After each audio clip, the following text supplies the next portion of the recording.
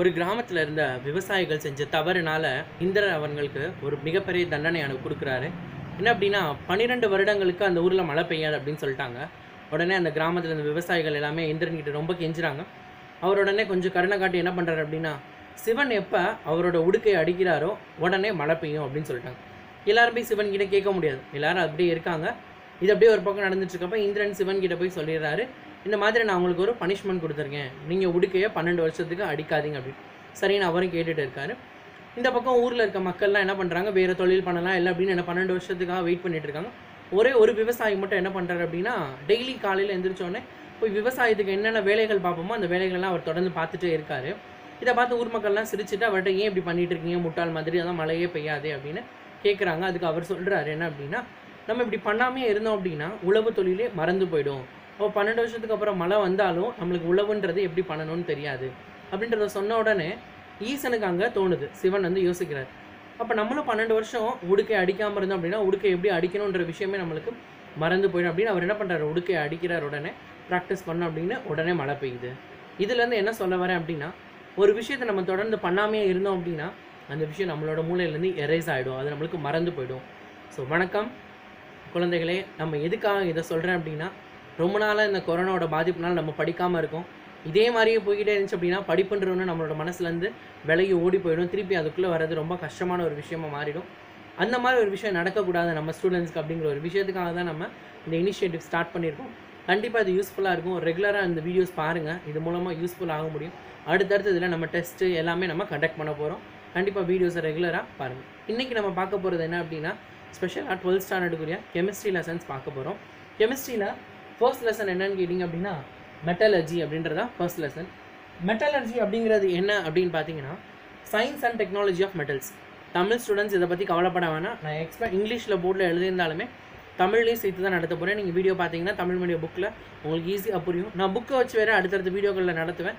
அப்போ தமிழ் மீடியம் புக்கை வச்சு நடத்துகிற வீடியோ இன்னொன்று தனியாக போடுவேன். அப்போ உங்களுக்கு ரொம்ப ஈஸியாக புரியும். Science and technology of metals. Metal அப்படின்னா உலோகம்.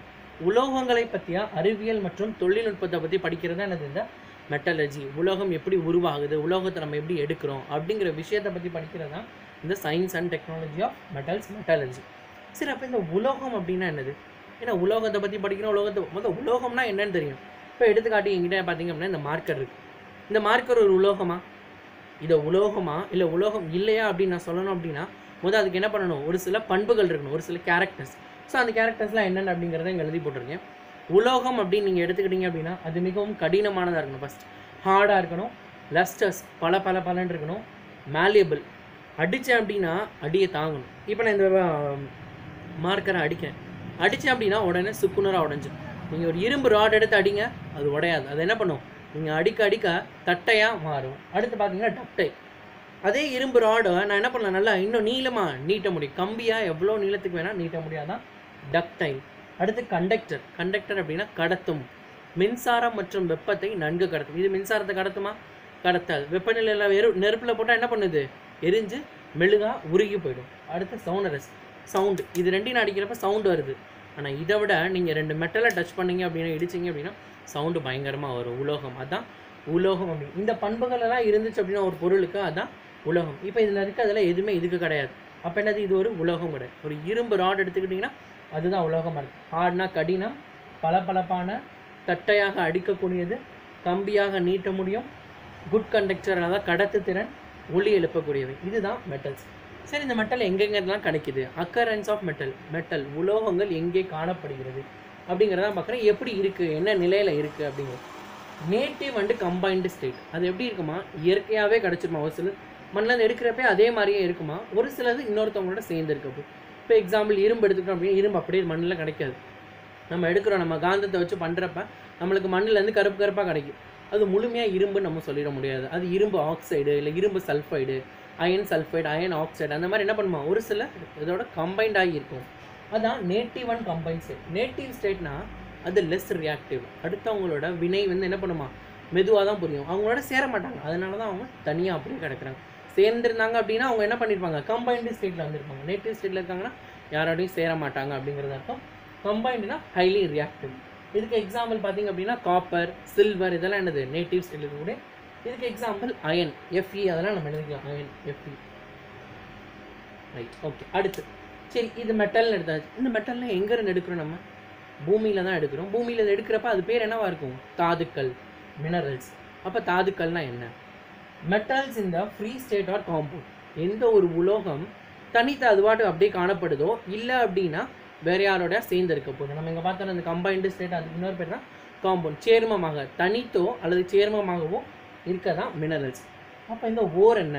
நிறைய பேர் படிச்சிருப்போம். ஓர்ஸில் இருந்து தான் என்ன பண்ணுவாங்க அப்படின்னா மெட்டல்ஸை எடுப்பாங்க. அதாவது இந்த ஓர் அப்படிங்கிற தாதுன்னு கூட சொல்லலாம் நம்ம. இதில் கனிமங்கள் இதில் இருந்து தான் உலோகத்தை பிரித்து எடுப்பாங்க. அப்போ மினரலுக்கும் ஓருக்கு என்ன வித்தியாசம்? ஓர்னா மினரல் தான், ஆனால் மினரல் வந்து ஓர் கிடையாது. என்ன சார் சொல்கிறீங்க, புரியலை அப்படின்னு நீங்கள் கேட்கலாம்.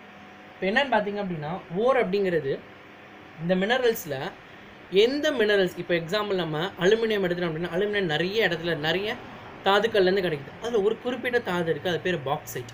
அதுலேருந்து நீங்கள் அலுமினியம் எடுத்தீங்க அப்படின்னா உங்களுக்கு அதிகப்படியான அலுமினியம் கிடைக்கும். இப்போ நீங்கள் நிறையா விஷயங்கள் இருக்குது, அதுலேருந்து ஏதோ ஒரு விஷயத்துலேருந்து உங்களுக்கு நிறையா கிடச்சிருக்கு அப்படின்னா அது பேர் தான் என்னது? ஹை பர்சன்டேஜ் ஆஃப் மெட்டல்ஸ் எதில் கிடைக்குது? அதிக அளவிலான உலோகங்கள், அதிக சதவீதமான உலோகம் எதுலேருந்து கிடைக்குதோ அது பேர் தான் ஓர் அப்படின்னு சொல்கிறோம். அதுலேருந்து தான் எப்பயுமே அலுமினியத்தை எடுக்க முடியும். நம்ம மீதியிலேருந்து எடுக்கணும் அப்படின்னா நம்ம நிறைய ப்ராசஸ் பண்ணணும், நிறைய செலவிடணும். ஆனால் நம்மளுக்கு கம்மியான அளவில் தான் அலுமினியம் கிடைக்கும். அதுக்கு தான் இந்த ஓர். அடுத்து என்னென்ன ப்ராசஸ் இருக்குது அப்படின்றத பார்க்க போகிறோம். என்னென்ன ப்ராசஸ்? ஸோ என்னென்ன ப்ராசஸ்ன்றதை பார்க்கலாம்.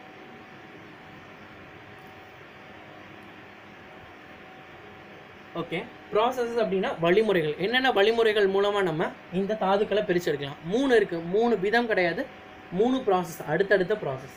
ஸோ ஃபஸ்ட்டு ப்ராசஸ் பார்த்தீங்கன்னா கான்சன்ட்ரேஷன் ஆஃப் ஓர்ஸ் அப்படின்னு சொல்லுவாங்க. கான்சன்ட்ரேஷன் ஆஃப் ஓர்ஸ் அப்படிங்கிறது, அடுத்து எக்ஸ்ட்ராக்ஷன், அடுத்து ரிஃபைனிங். ஒன்றும் கிடையாது.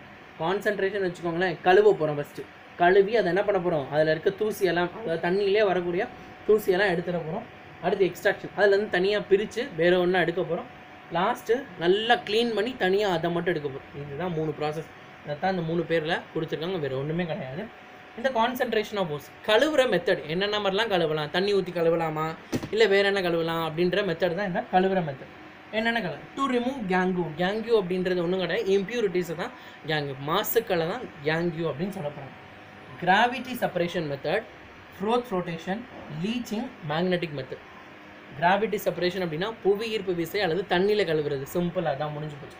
ஓர் ஆஃப் ஹை கிராவிட்டி, அதிகமான ஈர்ப்பு விசை உள்ளது. இப்போ எக்ஸாம்பிள் நான் வெயிட்டான பொருள் ஒன்று போடுறேன், வெயிட்லெஸ்ஸான ஒரு பொருள் போடுறேன், என்ன நடக்கும்? வெயிட்டான பொருள் வேகமாக கீழே போயிடும், வெயிட்லெஸ்ஸாக இருக்க பொருள் மெதுவாக போடும். இலையும் இரும்பு குண்டியும் போடுறேன், இலை மெதுவாக காற்றுல அசந்து கீழே போகும், வெயிட்டாக இருக்கிறது என்னது? கீழே போய் டக்குன்னு சொல்லலாம். அந்த மெத்தடை யூஸ் பண்ண போகிறாங்க. அந்த மாதிரி ஒரு மெத்தட் தான் கிராவிட்டி செப்பரேஷன். அது என்ன அப்படின்னா தண்ணியை விட்டு அலசி விடுறது, அதை தான் பண்ண போகிறாங்க. நம்ம டீட்டெயிலாக பின்னாடி பார்க்க போகிறோம். அடுத்து ஃப்ராத் ஃப்ளோட்டேஷன் அப்படிங்கிறது என்ன? நுரை மிதப்பு. அடிச்சு நல்லா அடித்தோன்னா நுரையா வரும். நுரையில் பூரா என்ன பண்ணிடும் அப்படின்னா நம்மளுக்கு தேவையான உலோகம் கலந்து வரப்போது, மீதி இருக்க வேஸ்டெல்லாம் என்னது? கீழே போகும். இது குறிப்பாக சல்ஃபைடோட கலந்துருக்க ஓர்களுக்கு தான் என்னது? இந்த ஃப்ராத் ஃப்ளோட்டேஷன் ப்ராசஸை யூஸ் பண்ணுவாங்க. அடுத்து லீச்சிங். லீச்சிங்கிறது ஒன்றும் கிடையாது, என்ன அப்படின்னா வேதிக் கழுவுதல். தண்ணியை ஊற்றி கழுவுனோமா, இங்கே வேறு என்ன பண்ண போகிறோம்? ஒரு கெமிக்கல், வேதியியல் அல்லது வேதிப்பொருள் ஏதோ ஒன்று வச்சு அதை ஊற்றி நல்லா அலசி தூக்கி போட போகிறோம். அதுதான் என்னது? அந்த பொருள் பேர் தான் கீழே கொடுத்துருக்காங்க. சைனைடை ஊற்றி அலச போகிறாங்க.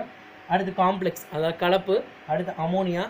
காரம், அல்கலி அப்படின்னா காரம், அதாவது பேஸ் அப்படின்னு சொல்ல போகிறாங்க. ஆசிட் அப்படின்னா எல்லாருக்கும் தெரியும், அமிலம். இது எல்லாத்தையும் ஊற்றி கழுவ போகிறாங்க. மேக்னெட்டிக் அப்படிங்கிறது ஒன்றும் கிடையாது, சிம்பிள். மேக்னெட்டிக்கிறது என்ன அப்படின்னா இது வந்து இங்கே இருக்கும், ஆரம்ப தப்பாக போட்டிருக்கேன், இது புரியுது. மேக்னெட்டிக் அப்படின்னா உங்களுக்கு தெரியும் என்ன அப்படின்னா இரும்பு, அதாவது நம்ம காந்தம் வச்சு பிரிச்செடுக்கு. ஸோ இரும்பு மாதிரி இருக்க, அதாவது காந்தத்தில் ஒட்டக்கூடிய பொருட்கள் எல்லாம் என்ன பண்ண போகிறாங்க? அதில் இருந்தும் காந்தத்தில் ஒட்டாத பொருளையும் பிரிச்செடுக்கிறாங்க. காந்தத்தை வச்சு அப்படியே க்ளீன் பண்ணி எடுக்க போகிறோம். அதான் magnetic concentration of magnetic separation. அடுத்து எக்ஸ்ட்ராக்ஷன். எக்ஸ்ட்ராக்ஷன் அப்படின்னா இங்கேருந்து இதுலேருந்து வெளியே வந்திருக்குல்ல, அந்த பொருளை தூக்கிட்டு போய் இங்கே வச்சு அதுக்கப்புறம் அதை பிரிக்க போகிறோம். இதுலேருந்து ஓரளவு உலோகம் நம்மளுக்கு கிடச்சிடும். Conversion of metal oxide. இங்கே கிடச்சதை என்ன பண்ண போகிறேன்? ஆக்சிஜனோட சேர்த்து மெட்டல் ஆக்சைடு. இப்போ இங்கேருந்து ஏதோ இரும்பு சல்ஃபைடோ ஏதோ ஒன்று கிடச்சிருக்கு அப்படின்னா அதை என்ன பண்ணிடுவேன்? இரும்பு ஆக்சைடாக மாற்ற போகிறேன். அந்த மாதிரி ஒரு பொருளாக மாற்ற போகிறேன். அதுக்கு 2 இருக்குது. ஒன்று என்ன அப்படின்னா ரோஸ்டிங், இன்னொன்று கால்சினேஷன். ரோஸ்டிங்னா ஒன்று கிடையாது, வறுக்கிறது. போட்டு என்ன பண்ண போகிறாங்க? காற்று இல்லை காற்றை போட்டு காற்றை மட்டும் அனுப்பி நல்லா வருன்னு வறுக்க போகிறாங்க. எண்ணெய் ஊற்றாமல் வறுக்கிறது. இது என்ன அப்படின்னா எண்ணெய் ஊற்றி வறுக்கிற மாதிரி கொஞ்சோண்டு காற்று மட்டும், கொஞ்சமாக காற்று மட்டும் கொடுத்து வறுக்க போகிறாங்க. அதான் கால்சினேஷன். அடுத்து ரிடக்ஷன். இதுலேருந்து வெளியே வரப்போ எப்படி இருக்கும்? எல்லாமே ஆக்சிஜனோட சேர்ந்துரு. நம்மளுக்கு ஆக்சிஜனோட சேர்ந்துரு. இரும்பு மட்டும்தான் வேணும், இரும்பு ஆக்சைடு தேவை. அப்போ அந்த இரும்பு மட்டும் வெளியே எடுக்கிறதுக்கு தான் இந்த ப்ராசஸ். அது பேர் ரிடக்ஷன். Removal of oxygen. ஆக்சிஜனை வெளியேற்றுதலுக்கு பேர் என்ன அப்படின்னா ஒடுக்கம், அதான் ரிடக்ஷன். இங்கே ஒடுக்க போகிறாங்க. எப்படி ஒடுக்குறாங்க அப்படின்னு பார்த்தீங்கன்னா ஸ்மெல்ட்டிங் அப்படின்னு ஒரு ப்ராசஸ். கார்பனை மட்டும் கொடுத்து ஹைட்ரஜனை செலுத்துறது. அடுத்து மெட்டலை வச்சு வேற ஒரு உலோகத்தை வச்சு பண்ணுறது. அடுத்து ஆட்டோ ரிடக்ஷன். இது எல்லாமே நம்மளுக்கு புக்கில் கொடுத்துருக்காங்க. எல்லாத்தையும் தனித்தனியாக நம்ம என்ன பண்ண போகிறோம், புக்கில் நான் அந்த பேஜுக்கு நேராக வச்சு உங்களுக்கு எக்ஸ்பிளைன் பண்ண போகிறோம். அடுத்து ரிஃபைனிங். இதெல்லாம் வந்துருச்சு. வந்தாலும் என்ன பண்ண போகிறாங்க, 100% நம்மளுக்கு உலோகம் கிடைக்கும். அதுக்கு தான் இந்த ரிஃபைனிங் ப்ராசஸ் போட்டிருக்காங்க. என்ன அப்படின்னா டிஸ்டிலேஷன். நம்ம பார்த்துருவோம் ஃப்ராக்ஷனல் டிஸ்டிலேஷன் அப்படின்னு. பெட்ரோல்லாம் நம்ம தயாரிக்கிறதுக்கு நம்ம படம் மாதிரி பார்த்துருக்கோம். இப்படி போட்டிருப்பாங்க, இப்படி இப்படி இப்படி படிக்கட்டு போட்டிருக்கோம். கீழே இருந்து என்ன பண்ணுவாங்க, இப்படி இந்த மாதிரி ஹீட் பண்ணாங்க. ஒவ்வொரு ஸ்டேஜ்லேயும் ஒவ்வொன்றும் கிடைக்கும். கெரோசின், மண்ணெண்ணெய், பெட்ரோல், டீசல் அப்படின்னு ஒன்று. அந்த மாதிரி இருக்க ப்ராசஸ் பேர் தான் இந்த டிஸ்டிலேஷன். அடுத்து லிக்வேஷன். எலக்ட்ரோலைட்டிக் ரிஃபைனிங்னா என்னது, ஒன்றும் கிடையாது. நம்ம பேட்டரியிலலாம் இருக்குது பார்த்தீங்களா, சுத்தமானதை வச்சுருப்பாங்க, இன்னொரு பக்கம் அசுத்தமான ராடு. ரெண்டு வச்சப்போ ஒரு பக்கத்தில் இன்னொரு பக்கத்துக்கு எலக்ட்ரான் எல்லாம் மூவ் ஆகும். நம்ம அதையும் எக்ஸ்பிளைன் பண்ணி பார்த்துருவோம். அடுத்து ஜோன் ரிஃபைனிங் அப்படின்றது ஒரு ஜோன் குறிப்பிட்ட இடமா பார்ப்பாங்க. அனிமேஷன் வீடியோ நான் உங்களுக்கு போஸ்ட் பண்ணுறேன். அடுத்து வேப்பர் ஃபேஸ் மெத்தட். ஸோ இது எல்லாமே என்ன அப்படின்னா இந்த ஃபர்ஸ்ட் லெசனோட ஓவர்வியூ. இது எல்லாத்தையும் படித்தோம்னா ஃபர்ஸ்ட் லெசன் முடிஞ்சிடும். பார்க்க போர்டு ஃபுல்லாக இருக்க மாதிரி இருக்கும், ஒன்றுமே கிடையாது. First lesson very easy. Within 3 daysல நீங்கள் என்ன பண்ணிட முடியும், இந்த லெசனை படித்து முடிச்சிட முடியும். இங்கே பார்த்துருக்கோம்ல, இந்த ஒவ்வொரு மெத்தட் இதுக்கு மேலே இருக்கிறது ஃபுல்லாக இன்ட்ரடக்ஷன் மாதிரி. நீங்கள் கீழே இருக்கிறத பூரா தான் நம்ம என்ன பண்ண போகிறோம், டீட்டெயிலாக படிக்க போகிறோம். ஓகே, நம்ம நெக்ஸ்ட் வீடியோவில் சந்திக்கலாம். ஃபஸ்ட்டு இதை பார்த்தோன்னே இது நீங்கள் எடுத்து அப்படின்னா ஒட்டுமொத்த லெசனோட ஓவர்வியூ மாதிரி உங்களுக்கு இது இருந்திருக்கும் நம்புகிறேன். நெக்ஸ்ட் வீடியோவில் நம்ம பார்க்கலாம். தேங்க்யூ காய்ஸ், பாய்.